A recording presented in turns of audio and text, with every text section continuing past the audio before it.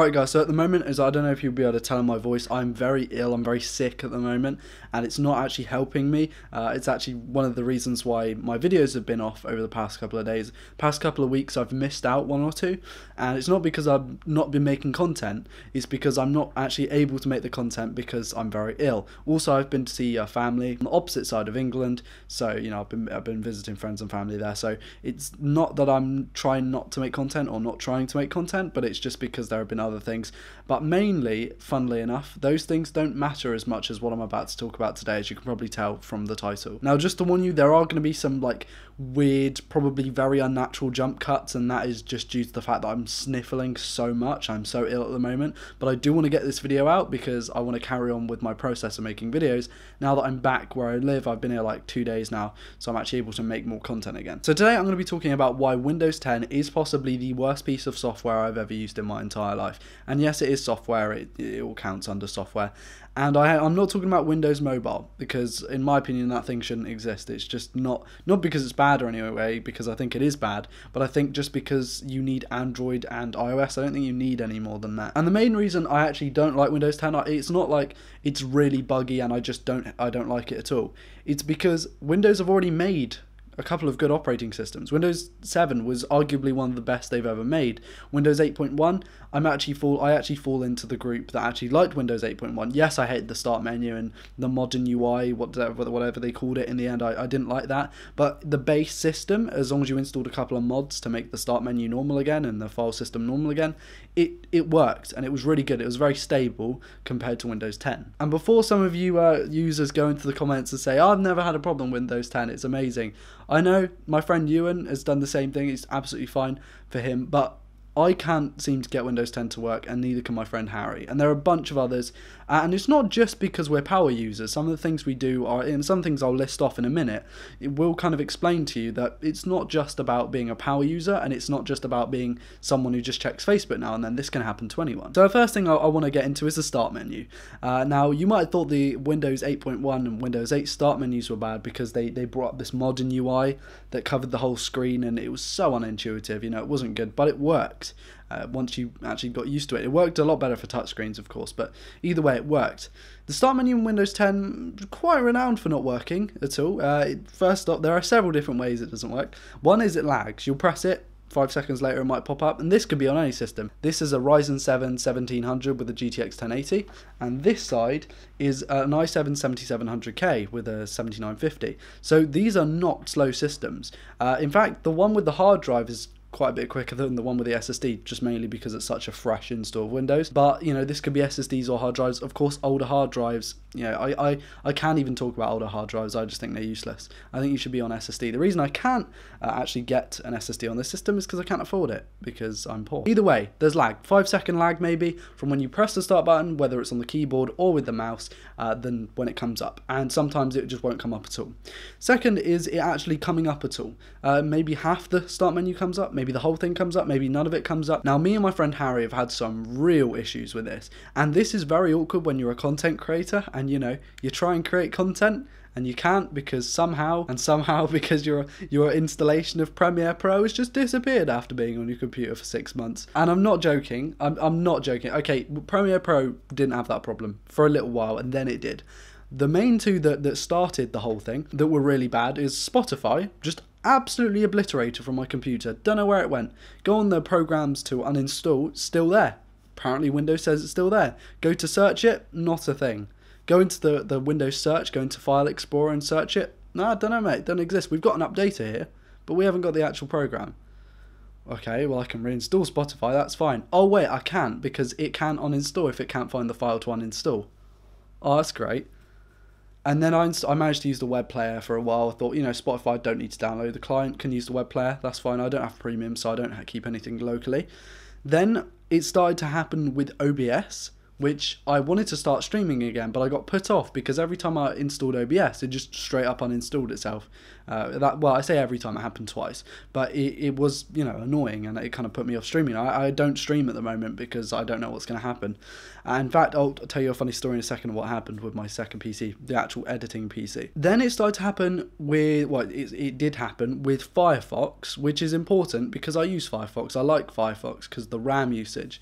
talking of RAM usage, the RAM usage in Windows 10 is not only ridiculous, but also kind of unstable itself, because there was a system over there that I used this system over here to kind of like test PCs and stuff, as well as my editing system. I had Katie's PC, which I made. She had 4 gigs of RAM in there. I know that's not a lot of RAM. It was just all we could afford at the time, so you know it's fine. And she plays like Minecraft and CS:GO. It works perfectly fine for that. However, it uses 50%, and I was expecting that, maybe 75% just on idle, because Windows 10 is an absolute RAM whore, and that's fine, you know, it uses all of the RAM, whatever, that's you know, really not very efficient in this day and age, but whatever, that's fine. It happened on my 8 gig, my gaming system has 8 gigs of RAM, 50%, well that's weird. My 16 gigs of RAM in my editing PC, 50%. Now, I don't know, because it wasn't exactly 50, you know, it went down incrementally, but it was anywhere between 45 and 50% for the whole thing, for all of the systems. And I haven't tested it on 32 gigs, but I can assume that 32 gigs would be fine, because it's just an exceptional amount of RAM, 64, 128, 256, whatever. But for some reason, I just had that issue, and this was a fresh install of Windows. You know, I wasn't installing, you know, Spotify has a background task, as well as like updaters for games clients and stuff. Nope, didn't have anything installed. This was a fresh install. It really weirded me out, because of course once I installed stuff and once it kind of went in and had those background tasks, it didn't just add up, it kind of settled down a bit, which was fine. But it's just weird how that acts up. And again, Windows 10 isn't just a bad OS, it's just unstable. You don't know what's going to happen. Now, crashing can happen a lot in any application, and it's happened for, especially in Windows Vista. That was the worst for that.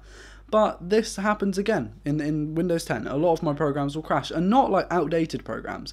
You know, I keep my stuff up to date because Windows 10 is the most up to date, so I kind of try and balance it. And it just not a thing. Just like most of the time there will be crashes. I'll experience at least one crash a week. That might not sound like a lot to people, but you've got to remember that Windows 10 is almost a £100 operating system, and Mac OS is free, and I didn't get any crashes doing the same thing. With games it can be a bit different. I tend not to include games in these kinds of things, not which I should. I definitely should. To make it fair, I should include games. But I know that some people go, oh, you play games, so clearly it's going to affect performance. It shouldn't really, should it? But there are those people. What creates the crashing a lot of the time for me is the reminders and stuff down the bottom right. The desktop notifications, I believe they're calling them, and it's these notifications that come down the bottom right, just next to your view desktop button and time and date, and they're really frustrating. They just pop up, and it can be for anything. I turn them off in my browser so that I don't have any browser things that do that. However, Windows does like to tell me about all of its amazing features and how I can learn a lot about Windows 10, and I don't like it. I don't care. I've tried to turn everything off, but there's just such a deep interface. And why is the control panel different? Why don't they just leave it the same that they've had it for years? It was perfectly fine and it worked. So yeah, it's just frustrating to use Windows 10. And I wanted to make this video, one, because I needed a little bit of a filler whilst I attempt to repair my system, and I'll get into that in a little second. And secondly, because I really wanted to talk about it. You know, this channel is about phones, but of course one of the main things and how I produce these videos is I use a Windows PC. When I was using Mac, it was difficult. I was using Final Cut Pro, that worked fine. However, I wanted to use Premiere Pro, and Mac Mini with 2.5 GHz dual-core processor and like 8 gigs of RAM and no DGPU was going to be difficult. But of course, that's why I changed to Windows 10. But I would go back to Windows 7, but you know, this is the thing. Windows 10 is a brand new OS, and Windows have had OSs that have worked in the past.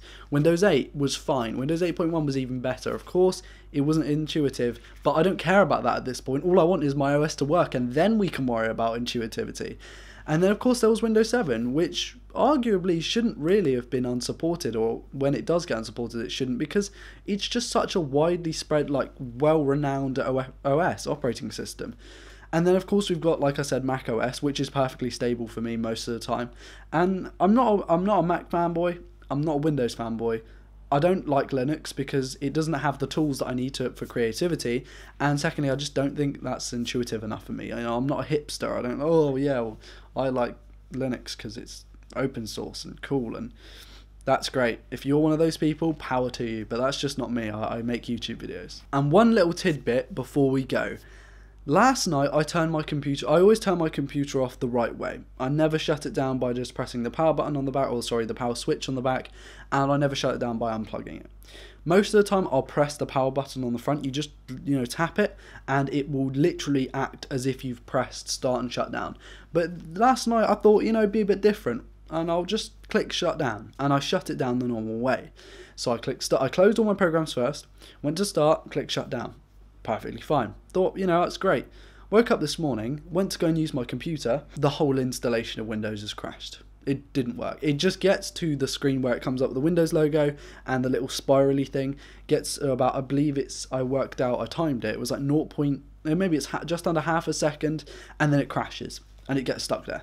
Could leave it for an hour, doesn't do anything. Press buttons, doesn't do anything.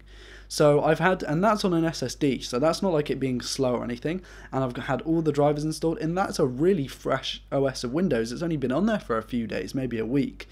And so I've had to use my gaming system to basically do everything, and that has a hard drive, no SSD, just pure hard drive, and that thing works.